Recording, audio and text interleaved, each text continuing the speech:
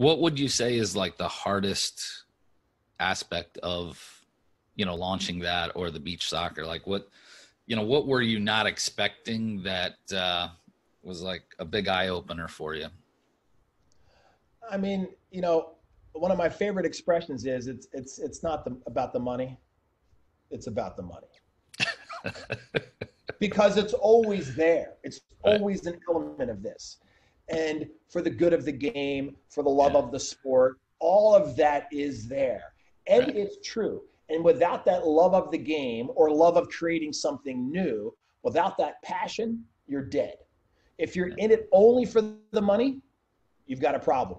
If you're in it only for the good of the game and the sport, you're also going to have a money problem at some point Right. in time.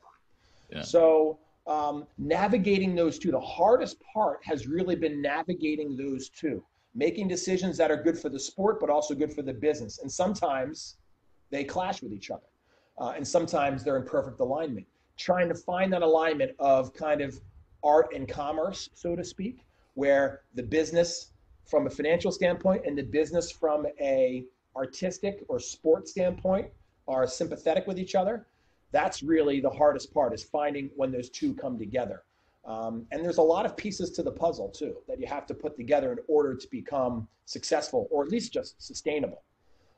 And probably the hardest part is finding the marriage between art and commerce, the marriage between the sport and the business side, and making sure they match up with each other. And if they're not there, you have to revamp your plan. That's one of, and lots of times, it comes down to the partners that you bring in. Sometimes you bring in a financial partner who has no operational or sport experience. Sometimes you can bring in a sport partner who's got no money to really help you out. And That's me. That's me. yeah, and those are difficult, right? Yeah. Because you really need both. And You either do need that combination. you need the 100%. combination. That's the hardest part, is finding the correct combination of those two.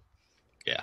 That's what I struggled with when I was a league administrator in indoor football and some other sports. It's like, yeah, how do you find that mix? Because typically the money people aren't in the sports operation side of things, and don't know how to operate that type of business. So it was always a struggle I had.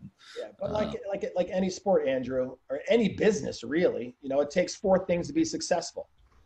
You got to be smart, you got to be hardworking, you got to have people skills, and you got to care.